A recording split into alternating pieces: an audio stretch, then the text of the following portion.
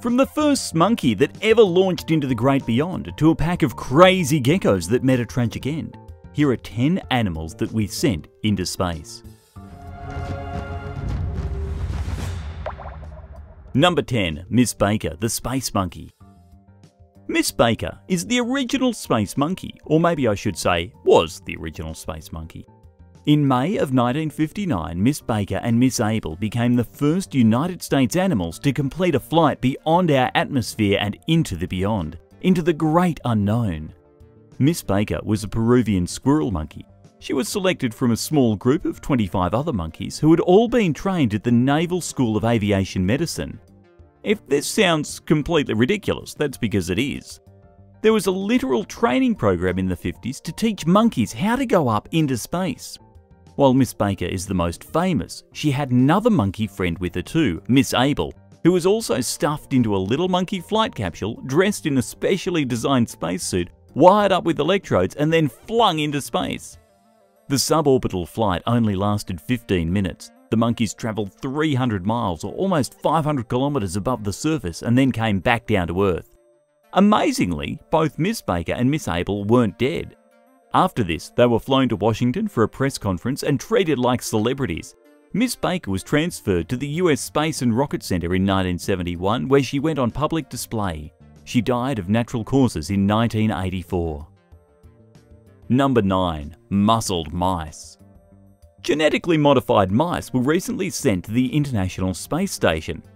When I say genetically modified, I'm talking about real super mice, modified by science to be extra strong. Are you picturing a little mouse flexing right now? Anyways, 40 female mice from a lab in Maine were manipulated using genetics to have their muscles grow significantly larger than ordinary mice, about twice as much. It was an experiment known as Rodent Research 19, and it was designed to study how bone density and skeletal muscle mass can be damaged by prolonged time spent in space. Specifically, scientists were interested in using special treatments to block molecular signaling pathways to prevent muscle and bone density from being lost without gravity. This sounds like a lot of crazy science, and it honestly is. Scientists use a special agent to block the pathways of the genetically modified mice. There was also a control of mice that didn't receive the agent.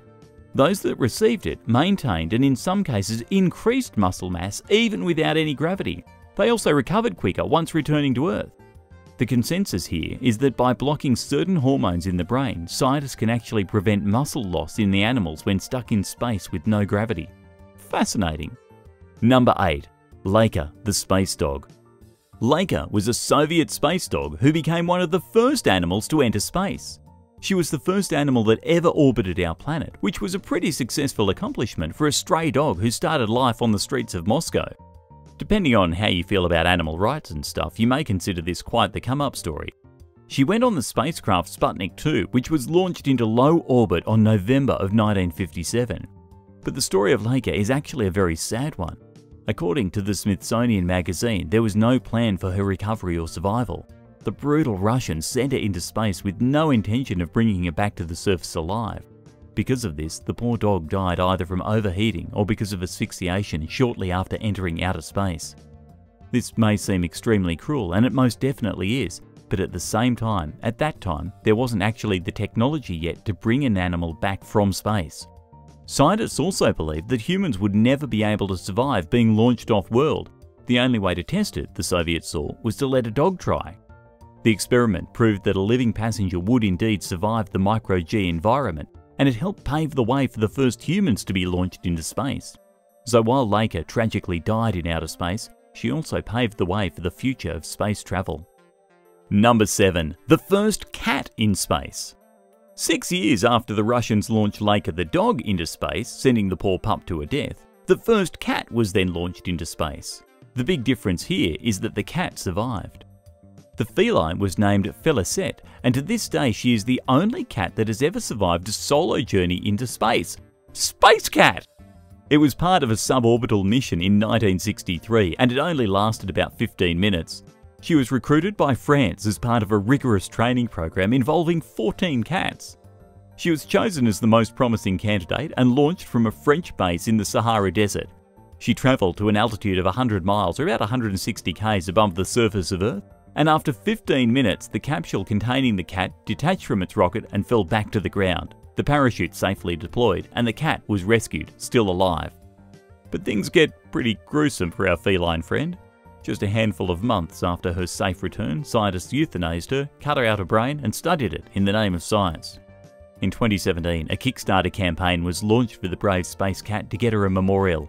Just recently, after receiving $57,000 in donation, Felicette finally got the memorial she deserves. How do you feel about animals being launched into space? Let us know in the comments below, and if you're liking this video, be sure to hit the thumbs up and subscribe buttons if you haven't already. Number 6. NASA's space fish. NASA recently sent 32 fish into space. The fish went up with 3 astronauts, including Commander Kevin Ford. They journeyed to the International Space Station. But just why in the world would NASA send fish to space? According to Business Insider, it was part of an experiment to see how microgravity would impact marine life. Specifically, scientists were interested in seeing what kind of skeletal changes would happen to fish in an environment without gravity. Basically, they just did this because they could. The fish chosen for the mission were Medaka fish, a type of freshwater fish found in Southeast Asia. Because they have transparent skin and it's easy to see their internal organs, they made the perfect experimental candidates. They were put into a specialised aquatic habitat. Shortly after, they died. The fish began dropping like flies, though of course they couldn't actually drop because there was no gravity to pull them down. The fish died one by one for unknown reasons, though a biologist might suggest that the stress of being taken from a river in Southeast Asia to the International Space Station may have had something to do with it. The dead fish were sent back to Earth as specimens to be studied, while researchers preserved the few fish that still lived in the freezer. Chances are, those are dead too. As for what scientists learned about fish bones in space, well, they haven't actually published any of their findings just yet. Number 5. Ham the chimp. In the 1950s, NASA was at work training chimpanzees to fly a spacecraft. After all, chimps are our closest biological relatives in the animal world, and it made sense to send a chimp into space before a person. This kind of thing would never fly today, but in the 1950s it really was the Wild West of science. The monkey chosen was one of 40 chimps acquired for the program. All the chimps were trained in G-force simulators at the Holloman Air Force Base in New Mexico. But the most important training was for the chimps to learn to pull a simple lever whenever a blue light flashed on. To do this, scientists would reward the chimp with a banana each time it pulled the lever at the appropriate time. When the chimp failed, it would get an electric shock to its feet. Horrible, I know. In the end, the training worked though. A chimp named Ham was chosen in 1961 to be the first hominid sent into space.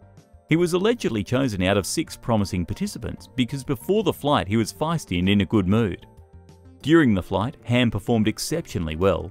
The monkey was one of the first ever to experience over 6 minutes of weightlessness. When the blue light came on, he pulled the lever. This proved that humans could perform simple functions in space. The mission only lasted about 16 minutes and then Ham the chimp splashed down in the ocean.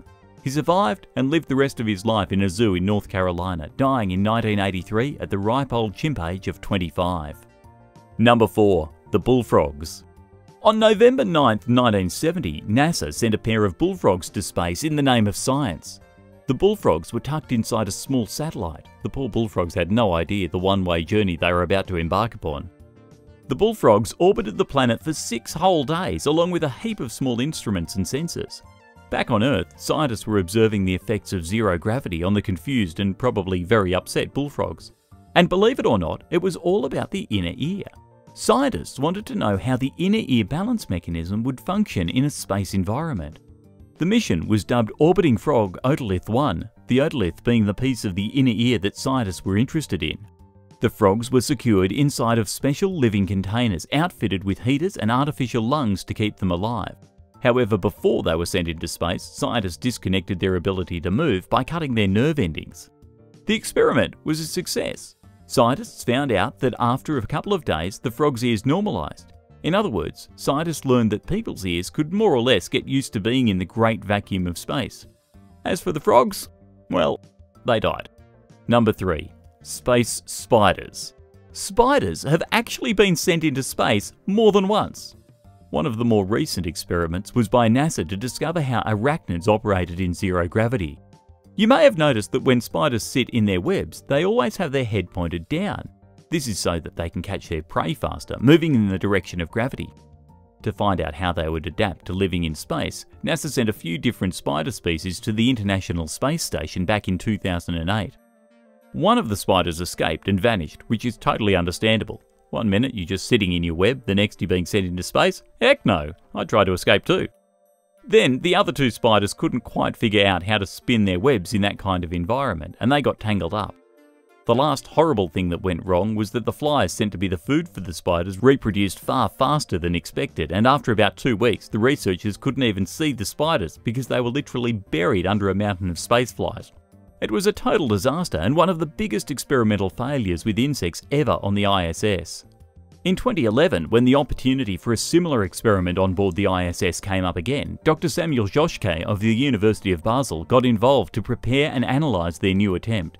This time, the experiment would go differently.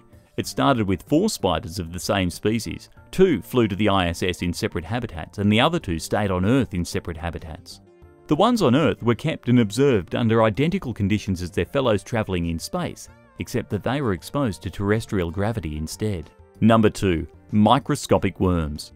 Speaking of weird insect experiments, worms were launched into space in 2018, and there's a follow-up mission planned for 2021. The missions are part of an experiment to better understand why astronauts lose their muscle mass while living in space. As you may already know, after 6 months in space, an astronaut can lose up to a shocking 40% of their muscle mass. The worms were supposed to help them with that. The worms were quite small, only able to be seen under a microscope. Still, they do share some essential characteristics with humans. We both use muscles to move from one place to another. On board the International Space Station, the worms are to be put inside of a special device crafted as an obstacle course for the microscopic worms. A microscopic camera will then watch how the worms maneuver through the obstacle course and how their movements change over time. The experiment was already done once between 2018 and 2019, but the findings were never released. Now there's a new project happening in 2021 involving the same worms and trying to solve the same problem. We're hoping this time there will be more scientific revelations made thanks to the brave worms. Number 1. The sex space geckos. The Russians recently sent 5 geckos into space as part of a weird sex experiment, and they all died. According to the BBC, the geckos probably froze to death after the heating system malfunctioned. But just what exactly was this weird Russian space sex gecko experiment? It was actually pretty legit. The scientists wanted to study the effects of weightlessness on the sex lives of geckos. For what reason? Beats me. Unfortunately, they didn't get any results because they all froze to death. However, the fruit flies that were sent into space with the geckos as food survived and reproduced. Nobody really wanted that to happen, but at least it's proof that flies, the most annoying things in the world, can still turn into huge pests in space. Thanks for watching. How did you feel about the animals in space? Let me know in the comments, and if you enjoyed it, be sure to subscribe for more great stuff. See you next time. Bye.